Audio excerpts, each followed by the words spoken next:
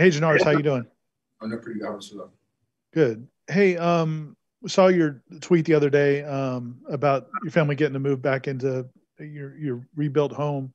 Um, are you guys in it yet? When will you be in it? And how special is this? I know it's taken a long time, but how special is it to have that opportunity again?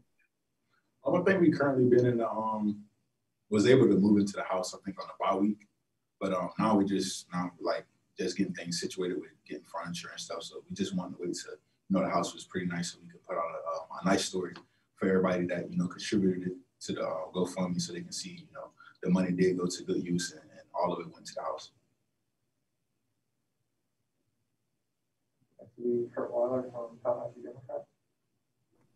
I guess. I mean, what's the last month been like, just in terms of going through that process? How long that's been, and kind of seeing the end of that, or a major milestone in that? And I mean, potentially playing your final home game this weekend. Back to the house, just being happy for my mother, who's been not really living in a stable condition for 2 years. Just her being able to go back home to somewhere that she can call home, and have her own house.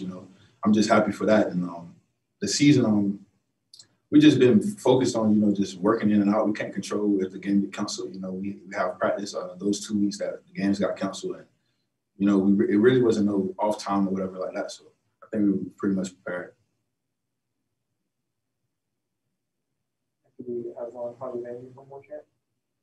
Janarius, Coach Norvell, I guess, said last Tuesday, kind of maybe marked a kind of a turning point in the way you guys have been attacking practice. There's been more enthusiasm. Just kind of asked Hamsa why he thinks that is. He said a little bit of it's because there's smaller numbers and you guys have all kind of made your mind up to go out there and do your best.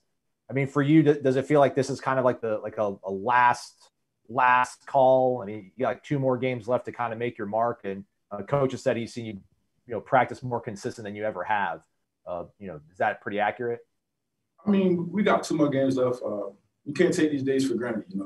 It's very fragile. The last 2 games got canceled, and who knows what the future holds. So each and every day, it's a blessing to be out there in the field. And, I'm just trying to be more consistent, and it starts in practice. So I just start trying to stack days together. And the last week and a half, I feel like I've been, stacking those days and, getting better as a player all around.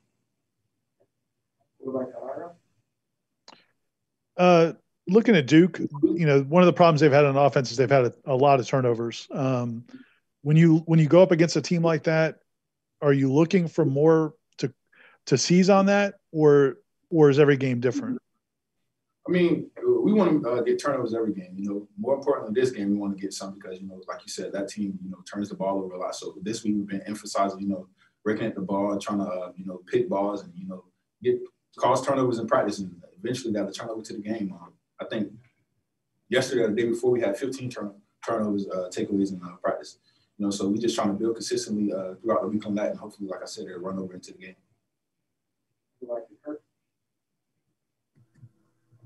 I'm sure I know a lot of guys I've talked to have kind of said that the decision of coming back, using that extra year or not, is not something they're kind of make now until probably after the season. But I mean, I guess with that in mind, I guess, was there a moment of fear for you of maybe not getting that senior day until you kind of found out for sure there was going to be another home game rescheduled? I mean, of course, like I said, every senior here on the team looks forward to that senior day, whether they know if they come back or not. That's just a special opportunity that we have to walk across that field with our family. And to not know if we were going to actually have that, it kind of was heartbreaking to a lot of seniors. And now we get that opportunity, so we're just trying to make the best of that opportunity. We have a game this week and a game next week. And we're just looking forward to those 2 games.